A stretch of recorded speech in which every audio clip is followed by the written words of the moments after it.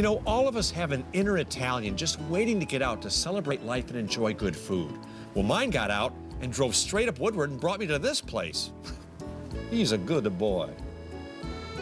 Just north of 6 Mile on the east side of Woodward and tucked away in Palmer Park is what Italians would call a little slice of heaven.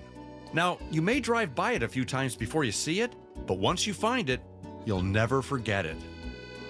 La Dolce Vita is the real deal when it comes to genuine Italian cuisine. And if you want atmosphere, this place is more romantic than red sauce and offers something Italians perfected: garden dining. Now, before I start repeatedly uttering the phrase, "Please pass the pasta," I thought I should find out how this slice of Italy has eluded my personal pizza for so long. So me and my inner Italian sat down with owner Enrico Roselli.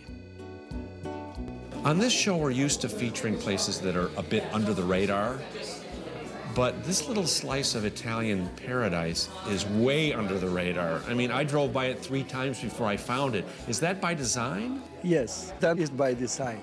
When I discovered La Dolce Vita, I asked the guest that was with me, "Where are you taking me?"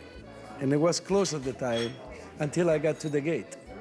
And then I looked inside and I saw the potential. And I had confirmation when I bought it. My wife was in Florida.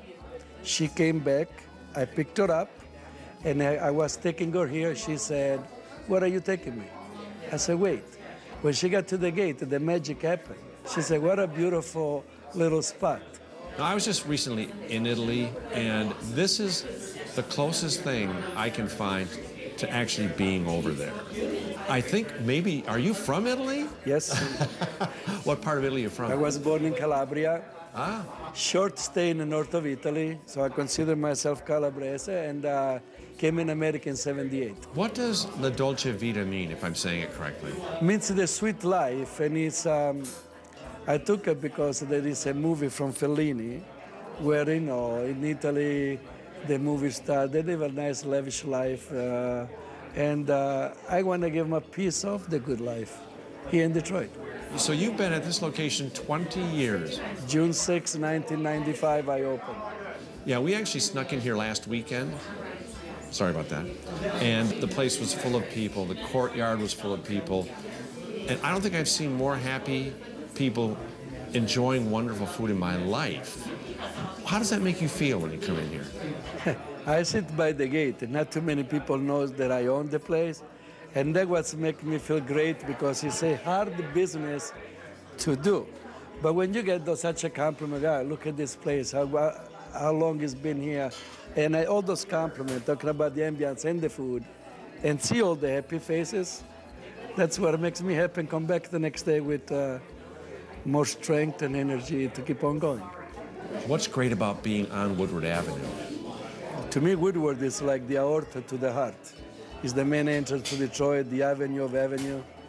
So I'm at the door, so I try to do a good job, because if you come to my house, you're going to judge me from my driveway. If it's messy, imagine my house. Would you do it all over again? Oh yeah, in a second. Enrico was one of the most genuine and gracious hosts we've ever encountered on UTR. He sat us down, filled us up, and shared story after story about his fascinating life and love for people.